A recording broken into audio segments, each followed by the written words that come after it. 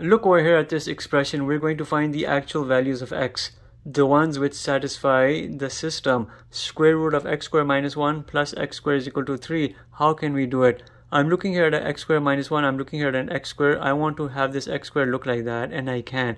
I'll pluck out a 1 from here, and I'll leave a 2 behind. And it will look like this. I'll have here a square root of x squared minus 1 plus x squared minus 1. This 1 comes here from 3. I've split 3 into 1 and a 2 is equal to 2.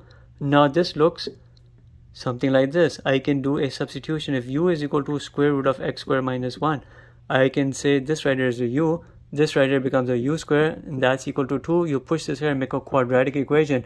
U square plus u minus 2 is equal to 0. Factor this out. U plus 2 and u minus 1 is equal to 0. You know here u is equal to 1 comma minus 2.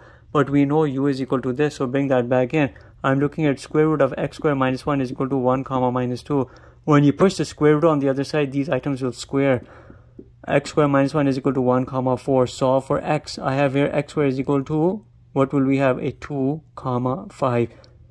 You're taking the square on the other side, it'll become a root. X here is equal to plus and minus root 2 comma plus and minus root 5. Now you have to test these out. When you test these out, you'll find out plus and minus root 5 does not satisfy the above expression, but plus and minus root 2 do. So your solutions over here will be x is equal to plus and minus root 2. These solutions will be correct.